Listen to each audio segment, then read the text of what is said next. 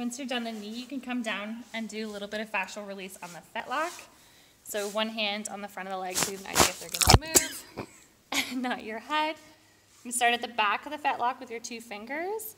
Take skin slack towards the midline. A little bit of pressure in, move out.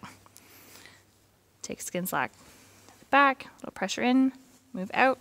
And we're just going to do this all around the joint. Nice, slow, equal movements. And then we come down to the pastern joint. Same thing, starting at the back. Coming around.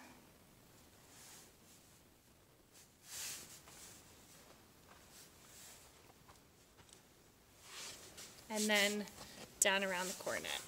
So starting on the heel bulb, coming around.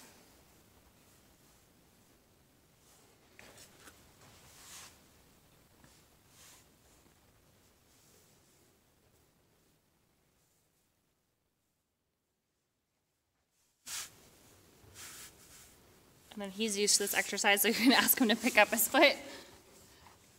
And again, just open and close that fetlock joint. And then you can actually take your 2 thumbs on the top of their heel bulbs and just put a little bit of pressure down and out this way, as if you're trying to open up and separate. And with his foot, we're working on having contracted heels, so this is going to take a lot of pressure off and help between those trims. And then we're going to put it down.